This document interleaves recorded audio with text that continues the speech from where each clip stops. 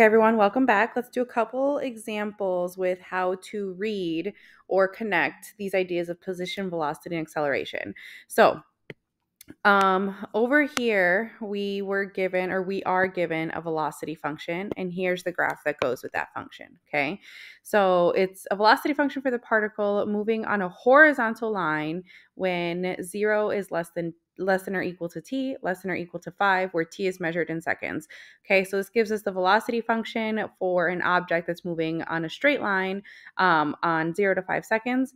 When t equals 0, the particle is at the origin. Use the diagram to answer the questions. So some of you guys might be wondering, like, okay, if the particle is starting at the origin, how come my graph doesn't start here? Well, that's because this is not a graph of the position of the particle. This is a graph of the velocity. So at time equals 0, at time equals 0, the particle already has a positive velocity. So it looks like the particle is traveling 7, right? At time equals 0. So it's already moving when I start the time.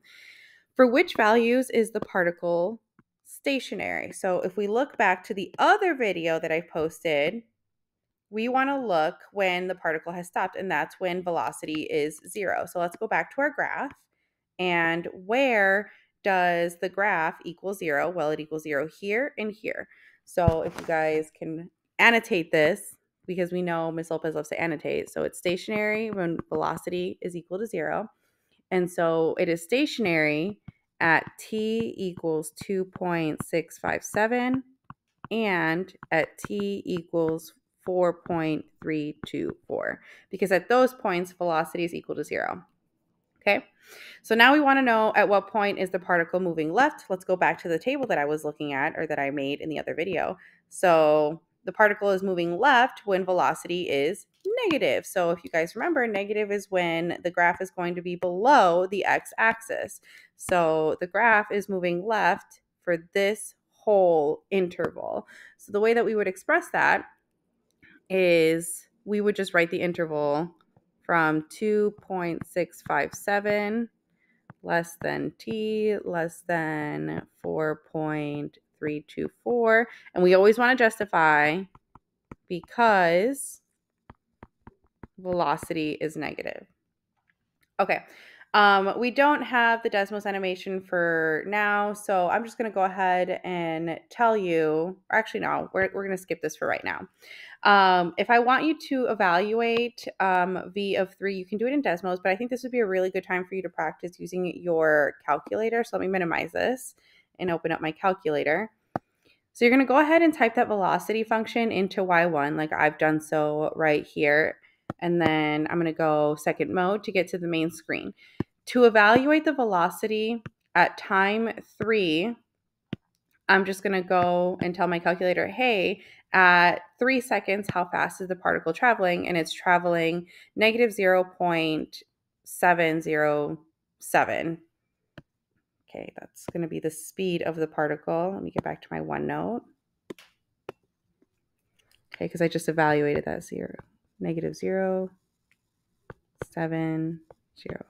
Okay, now I want to find the value at that time, but taking the derivative, and you can still use your calculator for that. So let me pull up my calculator again, and here's a quick refresher on that. So we're going to go to math. We're going to go down to and derive. I use the variable x, so I'm going to put x in the differential down here. I'm going to go to vars, scroll right. I'm going to tell them, hey, take the derivative of the function that I put in for y1 at the value 3. And that's going to give me negative 1. That's going to give me that value. Let me just write that down over here. Negative 1.577. Okay. So now here is another piece of information that we need, and we're about to fill out this table, because velocity and acceleration have a relationship, and it tells us whether we're speeding up, slowing down, or whether we're completely stopped. Because the velocity at time t is negative, and because the acceleration, because if we remember, the derivative of the velocity function gives us the acceleration. So this tells me velocity. This tells me acceleration because it's the derivative of the velocity. Because they have the same sign, they're both negative, we would say that at time equals 3, the particle is speeding up. So anytime they have the same sign, a particle is speeding up. If the signs were opposite, then it would be slowing down. Okay, so let's take a look at here. So over here, velocity is positive, and over here, acceleration would be positive. So when those two things happen at the same time, a particle is speeding up. However, if velocity is positive but acceleration is negative, then our particle is slowing down. Okay. If velocity is positive and acceleration is 0, we've got a constant speed.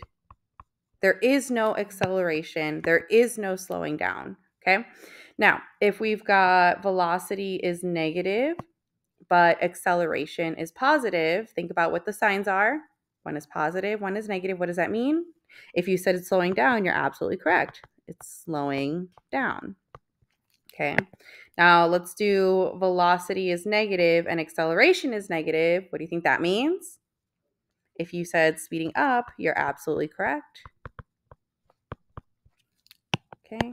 And then finally, if we've got negative velocity, but again, acceleration is 0, we've got constant speed. Okay. Now, this whole bottom row, if velocity is 0, that means my object has stopped completely. Stopped. So anytime velocity is 0, my object has stopped. Okay, thanks for watching. We've got one more video after this. Thanks for sticking with it.